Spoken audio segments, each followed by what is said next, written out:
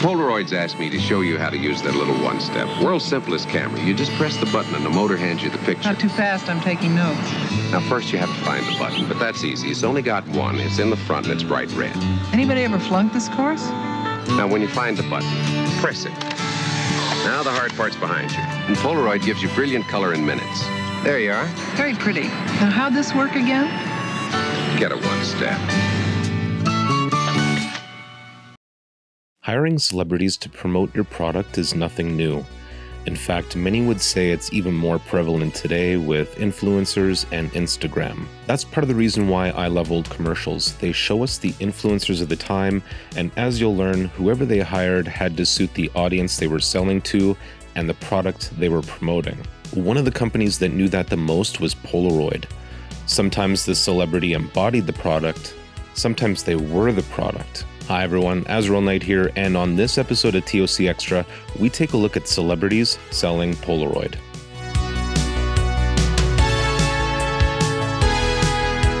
First up, here's a group of well-known actors you might recognize.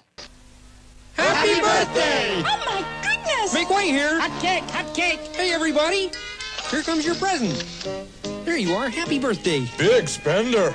Je suis belle! Good-looking pig. I've seen better. Polaroid cameras let you see your picture before the candles go out. Cake looks great! Yeah, but don't cut it. What? It's rented. Rented? Well, rent yourself another pig and give me my picture. Polaroid means fun. With the button. The Muppets need no introduction, of course, and here we see them celebrating Miss Piggy's birthday just before they go on stage. What may need an introduction is this, the Time-Zero one-step camera, an upgraded or possibly just repainted one-step to complement the Time-Zero Supercolor film that Polaroid heavily promoted in the late 70s and early 80s. It seems odd, but this was a Polaroid film that had you seeing the image in seconds rather than minutes. Not even Fujifilm Instax can claim that in 2020. The colors were punchy, rich, and that's likely why they chose the Muppets as their spokespuppets. A super easy way to showcase a lot of different colors in one image. Here's another Time-Zero commercial starring James Gardner and Mariette Hartley. Okay, I'm beautiful. Now, on to the party. Oh, I want proof of this. No, you don't. We're late already. Don't worry, this is the world's fastest developing color. You see it in seconds now, not minutes. Well, there's your proof. Go on, get it all out of your system. The Time-Zero one-step and Time-Zero Supercolor film are made for each other. That's why they both come in Polaroid's new Made for Each Other pack. Feel better now? Okay, let's go. You taking that to the party? Why not? I'm taking you. Made for each other. James Gardner was known for The Rockford Files and The Great Escape, and also later appearances in movies such as The Notebook and Space Cowboys. Mariette Hartley was also accomplished in her career, though I have to admit, other than Encino Man, I don't recognize any of them. This isn't the only commercial with this on-screen couple either. They would be in many Polaroid commercials spanning years. They also promoted Sun cameras, and here's Hartley promoting the Amigo with Kermit. Introducing Polaroid's new Amigo. CC. Hold it, sister! Sister? This way, frog! Amigo's a new friend that's full of fun. Explain the redhead! Polaroid Center. Oh, peachy, just peachy!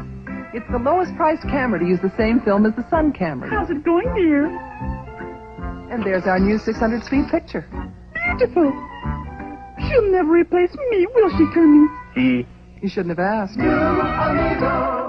These two had a great little back and forth with playful banter. Gardner was the informer, and Hartley was the model and critic.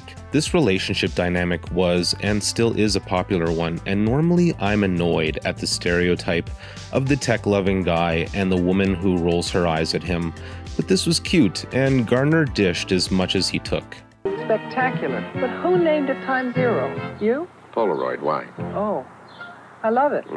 In fact, their on-screen chemistry was so convincing that it was assumed by the public they were married, or at least having an affair, to the point where Hartley wore a t-shirt saying, "I am not Mrs. Gardner," and had similar shirts made for her husband and child. I can only imagine all the extra publicity was good for Polaroid. Next, we go back a few years and take a look at Candice Bergen with a Polaroid Pronto. Pronto? SX-70 picture magnifying glass to show what sharp pictures Polaroid's low-priced little automatic can give you. With the new super clear SX-70 film, Pronto hands you beautiful locked-in color that develops in minutes. It's light but fully automatic, loaded with SX-70 features. Easiest camera Polaroid ever made. What do you say? It's clear, it's got to be Pronto! Pronto! The Pronto came with a suggested retail price of $66 USD in 1976 money, or $300 by today's standards. This was meant to be an inexpensive alternative to the folding SX-70. Now, I know Candice Bergen from TV's Murphy Brown, but this was before then, and she's already an accomplished actress by this time. The Pronto was one of many automatic integral film cameras released by Polaroid in the mid to late 70s, designed for the average consumer. Polaroid creator Edwin Land didn't like the idea of making plastic toy-like cameras and preferred the sophistication and elegance of the SX-70. Of course, we know that eventually he was persuaded. You can tell by the commercials for the SX-70, they were playing to a different audience. The age of miracles. A pocket-size, folding, electronically controlled, motor-driven, single-lens reflex camera that quite simply does the impossible. Come a bit closer. The Polaroid SX-70 land camera. The 10-picture film pack. Inside this, there is a wafer-thin battery, providing fresh power to the camera every time you load. Protective cover. For indoors, the flash bar. Now, focus. Frame. Touch the electric button. And the impossible happens. In minutes, you have a finished photograph of dazzling beauty. That is the Polaroid SX-70 experience. Ever seen an actor and you're like, I know that guy, but I can't name a single movie or TV appearance? That's Lawrence Oliver to me. While this commercial looks rather dull, watching someone on TV load a camera, add a flash, and take a photo in real time was nothing short of magic. The original SX-70 was an amazing feat in technology, both with the film and the camera. It was common to hear people refer to it as doing the impossible, an absolute one-step photography. Up until the SX-70, instant film was limited to peel apart, and the release of this camera in 1972 was also the world premiere of integral instant film. No longer are the chemicals sandwiched between paper, but in a contained pack at the bottom of the frame that burst and spread when ejected, followed by an orchestra of time-released chemicals and dozens of micro-thin layers within the film. Edwin Land, inventor of the Polaroid, still wasn't satisfied until they figured out a way to get that camera into a jacket pocket. I guess he figured, what's the point of an instant camera if you cannot also access it in an instant? Considering they went through all that trouble, I find it funny that several years later they would upgrade to the SX-70 with a sonar-based autofocusing system.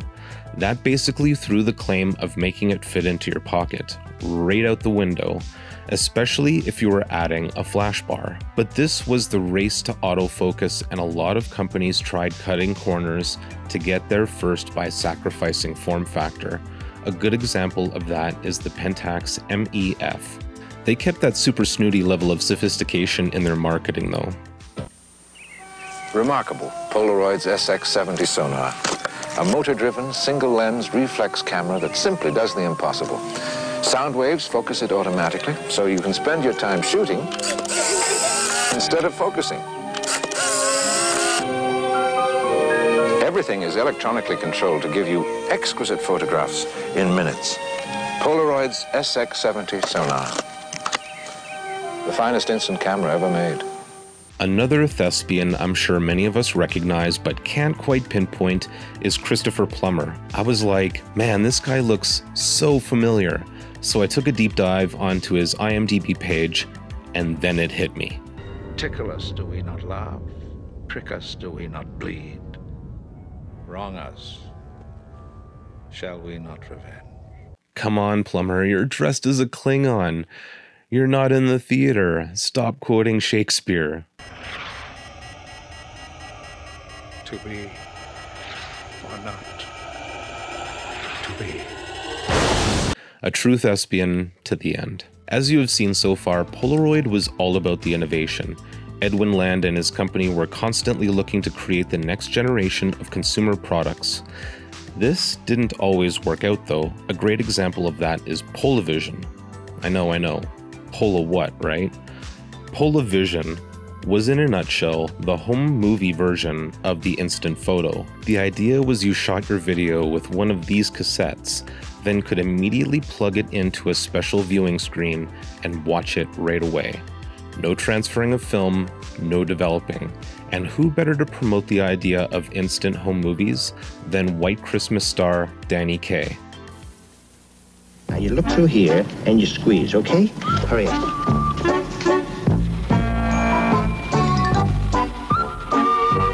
Now just drop it in and come over here. This is Polavision, Polaroid's instant movies.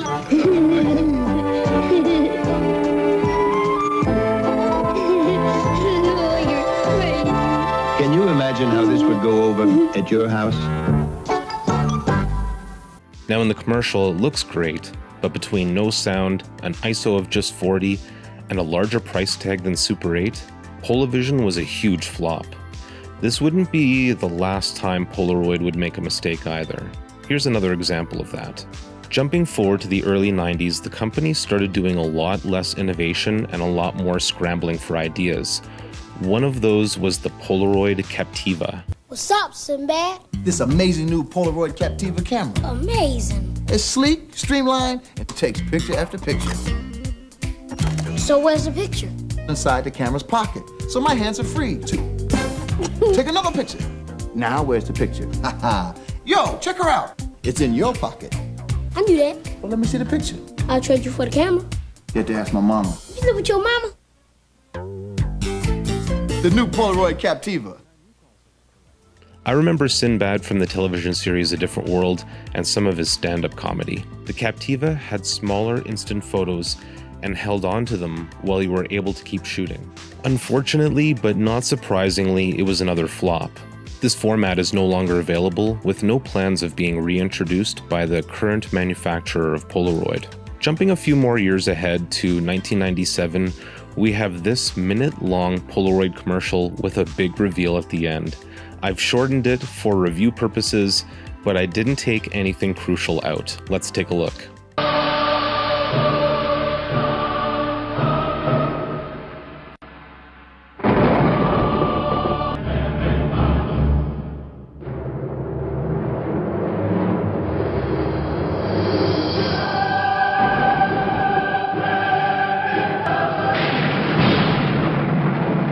What are we gonna do now?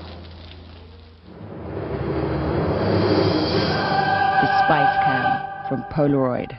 The Spice Cam was, as you've gathered, a Spice Girls endorsed Polaroid 600 camera. Along with the 60-second ad you just saw, each Spice Girl had their own 10-second spot, all in promotion of Polaroid's new 600 Extreme film. Baby and Scary Spice promoted the Extreme matte film you could draw on, Ginger and Sporty promoted fast color gloss film, and Posh Spice promoted monochrome. Before the cameras were even made though, Polaroid had issues.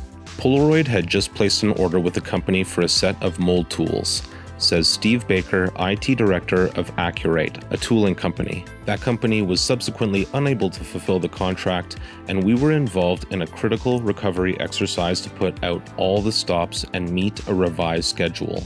Accurate had to enlist further help because, as Baker says, as the job progressed, we found we were being asked to incorporate design changes.